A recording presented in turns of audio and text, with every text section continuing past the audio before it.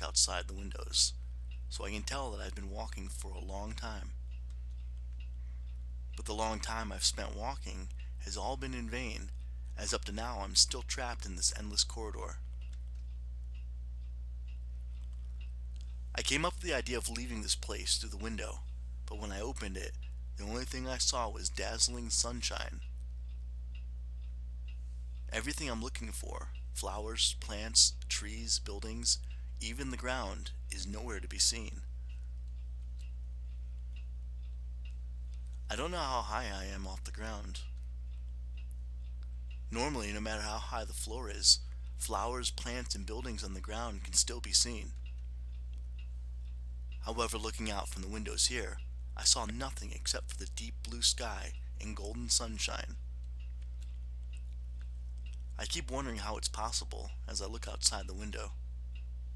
I don't dare to think about what might happen to me if I jump out of the window. So I have to give up on the thought and stare ahead and keep walking.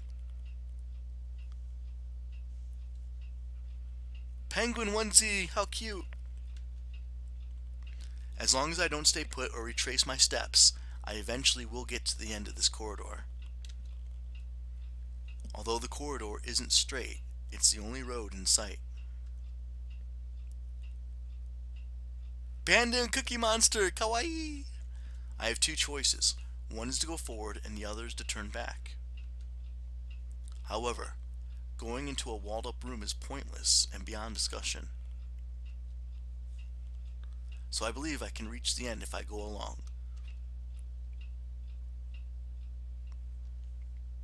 I stop unconsciously and smell a much stronger scent of blood.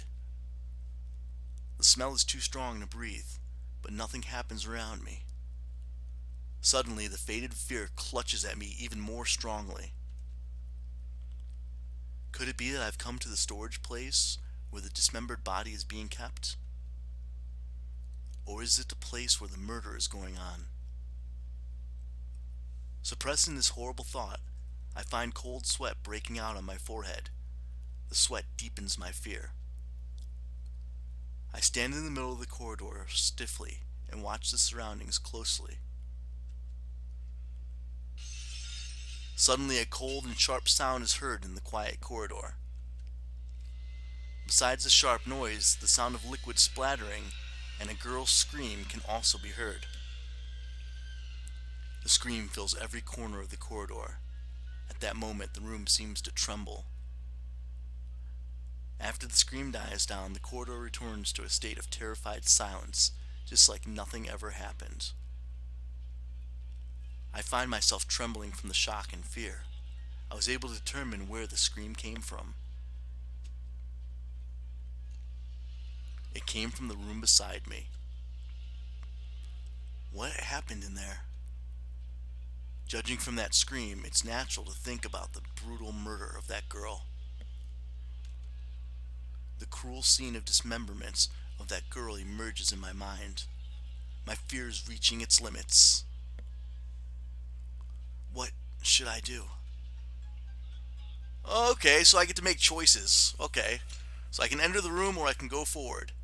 Now, by the way, you guys, if you guys want me to play a different game or you get bored with this, let me know.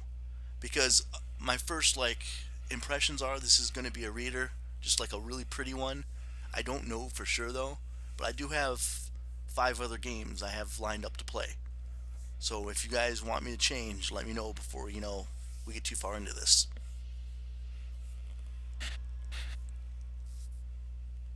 Okay, so I can enter the room or go forward.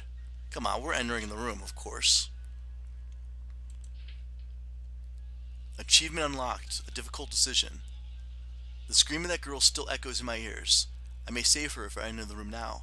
I can't turn a blind eye when someone is in danger.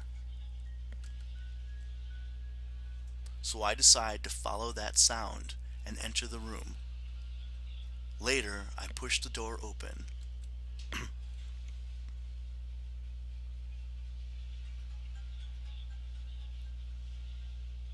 After going in, I see a broken room and great dense white fog.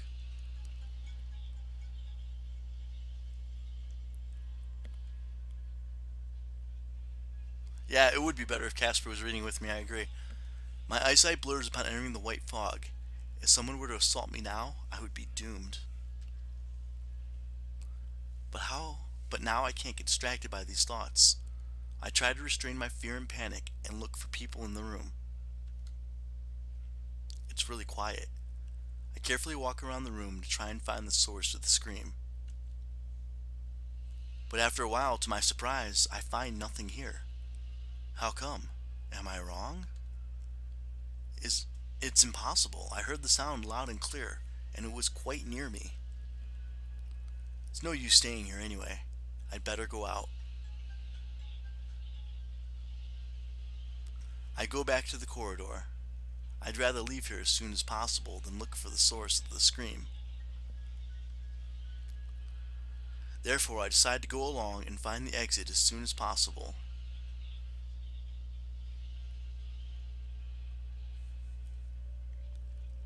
What? I see a girl's figure when I look ahead in the corridor, but it disappears immediately.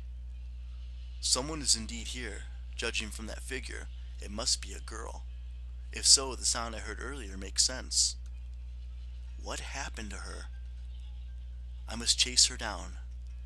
Yeah, hot chick, let's chase her down. Seems normal.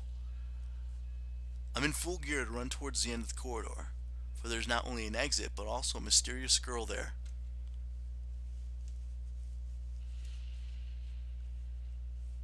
Thunder blasts outside the room, and it begins to rain. If I can't get out soon, things will get messier. The strong lightning helps me see clearly which room the girl goes in. She must know the way out. Okay, I must chase her down and clear my doubts. I rush to that room. I clearly saw that girl disappear into the room. I can't be wrong this time. I take a deep breath and open the door.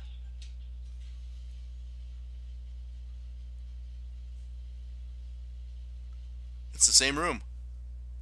How? What the hell? I'm shocked by the bloody scene. The whole room is covered in blood, which I have never seen. The strong smell of blood tests my limits. I start feeling sick. I throw up badly. Ew. As miserable as I am, I still don't want to leave until I find that girl. I feel much better after vomiting most of the stuff out of my system, and pull myself together to closely look at the room.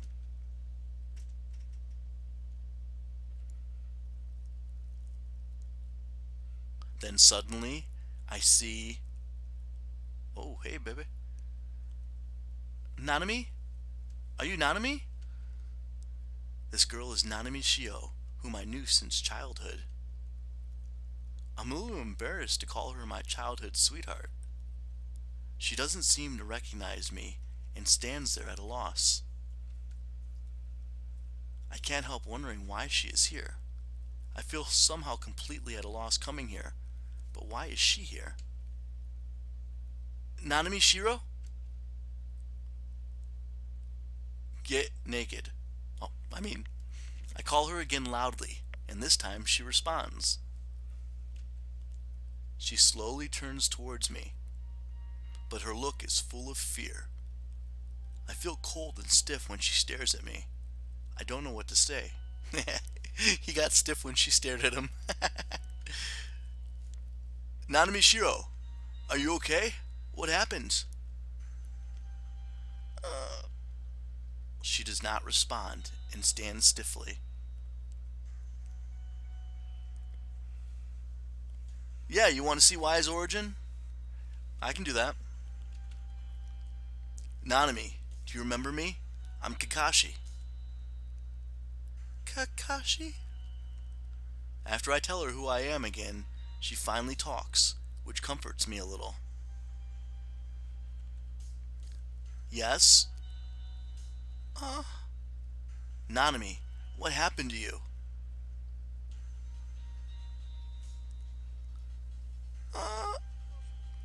Again, there is an awkward silence. She looks away and keeps silence. Nanami, could you answer my questions? She remains silent and still, no matter what I ask. What happened to her? She isn't the Nanami I knew. I remember she was a lovely and kind girl. Judging from her expression, she must be horrified. It is inevitable that her character would change under such an environment. People have fragile spirits and can easily be scared in a strange environment. What's more, this place is filled with blood and horrible sounds. Anyone would be freaked out easily under such circumstances. Nanami Shio may have already seen many scary scenes, judging by her expression on her face. Nanami is standing there and looking around with a disturbed expression. I finally think of a way to break the awkward silence.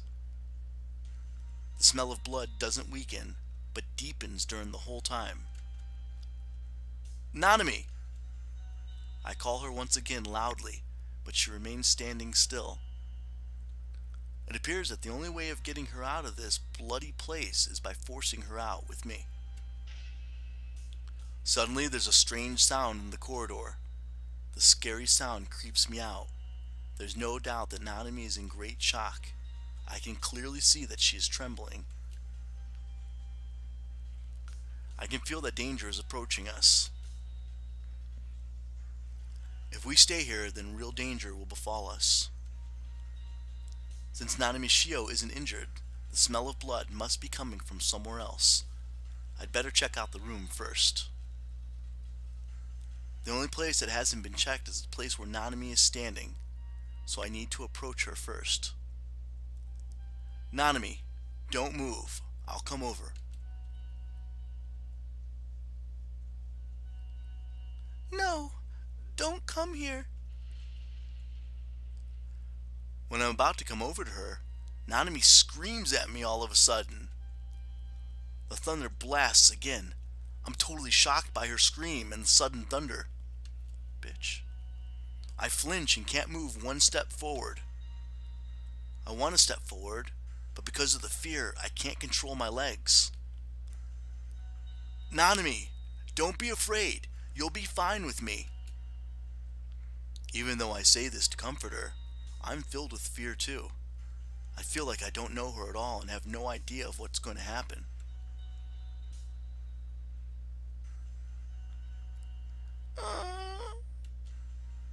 Nanami. I notice she is crying with tears dripping from her cheeks. She must be really scared now. I should rush over to protect her right now. Nanami, don't be afraid. I won't hurt you. I start to comfort her while moving towards her slowly. This time, she doesn't strongly reject me. Instead, she stands there and cries. I promise I will take you out of here. And the bitch disappears. She's my childhood sweetheart. I can't sit idly by without lending a helping hand. I come to her without acknowledgement. She can't stop crying, and tears keep dripping down. Nanami is very adorable even while crying. I suddenly have an urge to hug her and kiss her. What am I thinking at this critical moment? Now we are still in danger. My mind can't be occupied with her loveliness right now. Nanami, are you okay? I try to bring her back to reality. I grab her shoulder with one hand and pat her face with the other. But Nanami still has no reaction, and she doesn't even look at me.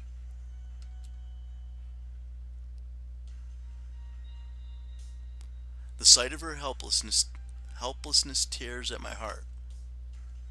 After wiping her tears, I start to check every corner of the room.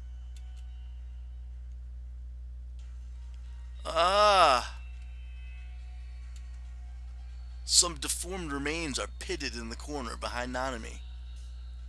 Whose are these? Now I'm taken aback.